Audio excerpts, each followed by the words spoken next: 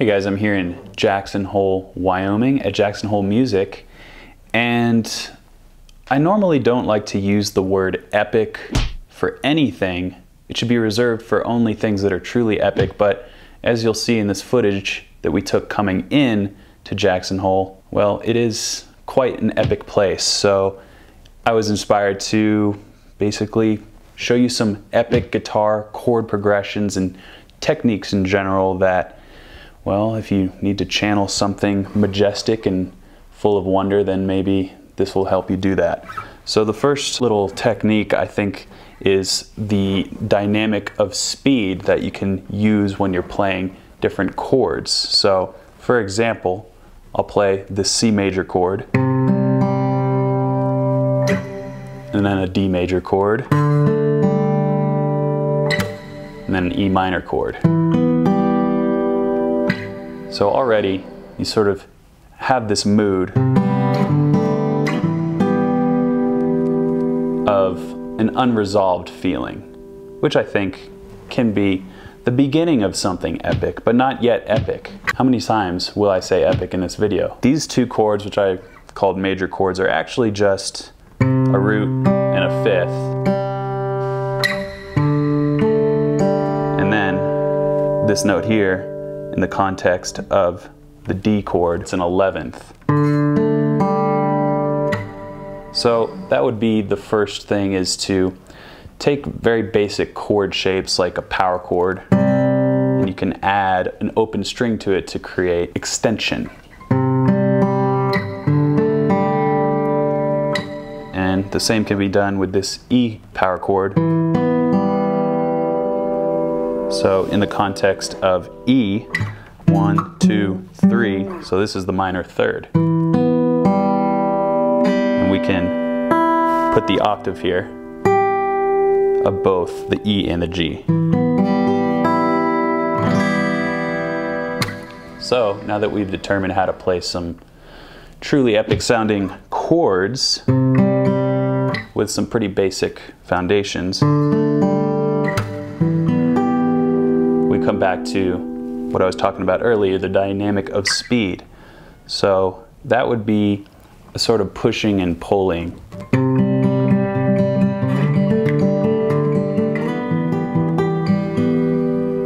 And you can do this in whatever way you feel is the most moving, if that's what you're going for. So you can start slowly.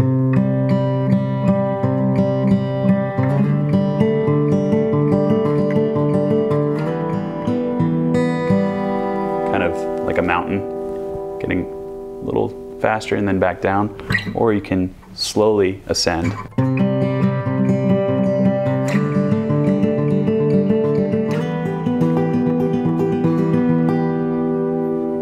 Or you can start quickly and go back down.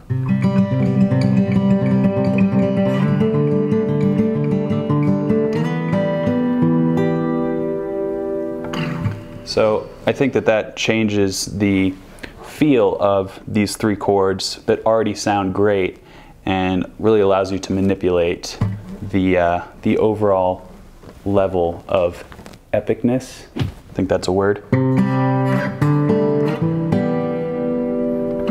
And like I said, with these chords, you can parlay this into, you know, a different genre if you want to, say blues, for example.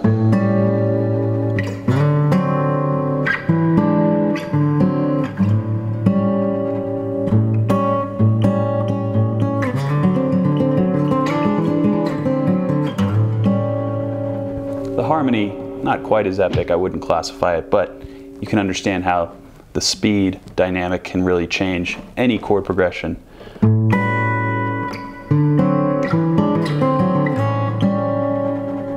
But back to our more ominous sounding harmony, let's add in another extension. So this is just a root and a fifth. Let's add this note here.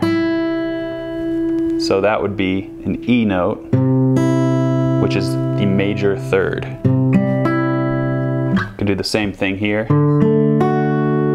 That's a major third as well, so we're adding a little bit more color to the chord. And then this already included the minor third in this case, so we can add a flat 7. That D note, and that gives us something like this.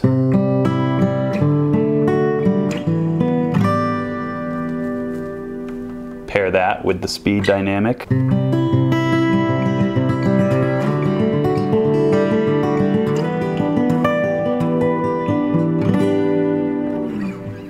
And then maybe you come back down, whatever that chord progression is, and you'll notice I'm not trying to resolve.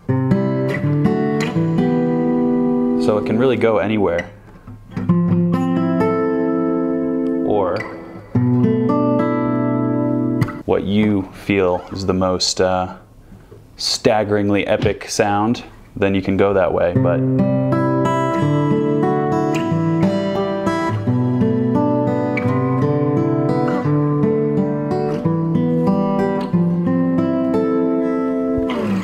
plenty of different ways, and then again coming back to the speed element.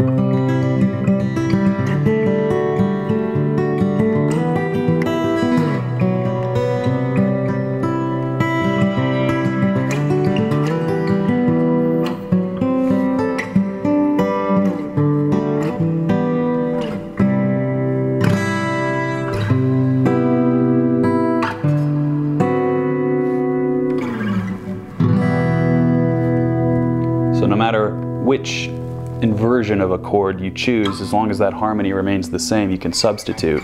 So these chord shapes are the same as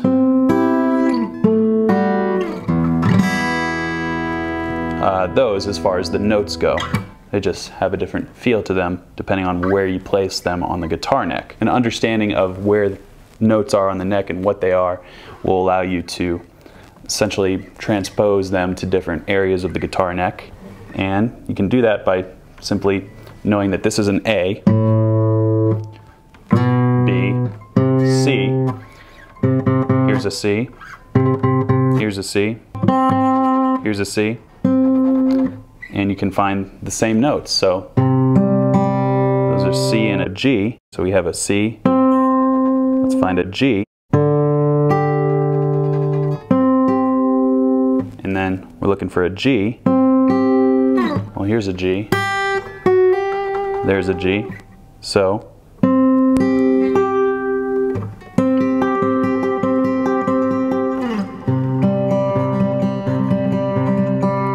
that's how you can go about it with just using your ear. Even if you don't necessarily know the notes beyond the real basic ones, you can just use your ear to find them.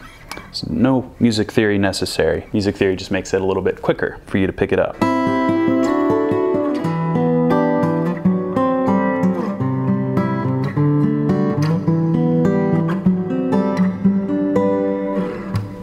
So putting this whole thing together in maybe a more musical context and finished kind of way.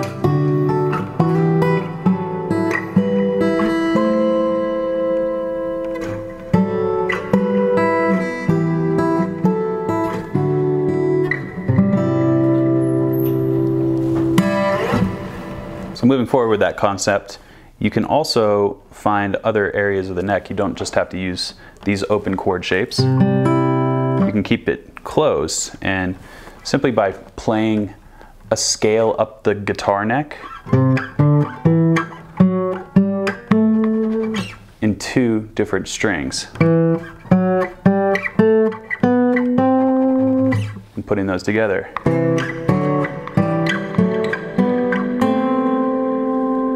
And then when you add that open string, again, just changes depending on what notes are underneath it. It sounds pretty sweet.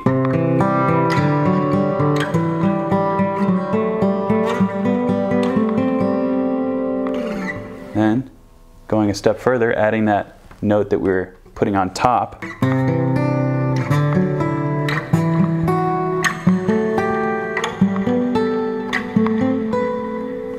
Can really start to move the epic meter even higher.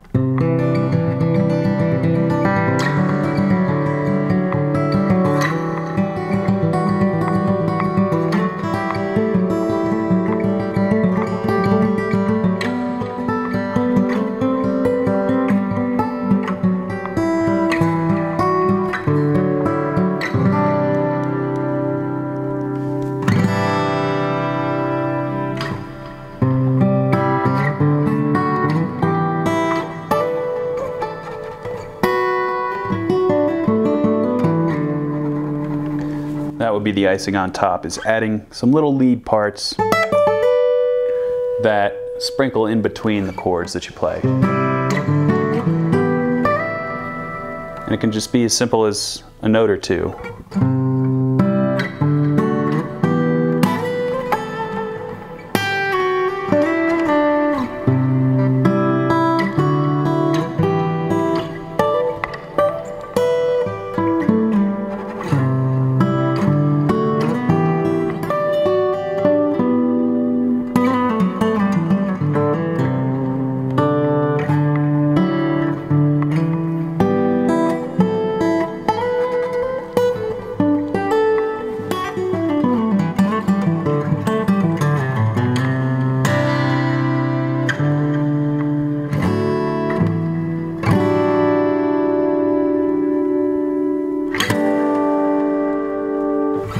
So I hope that inspired you to write something epic. Until next time on the Guitar Store Tour from Jackson Hole Music, thanks for watching.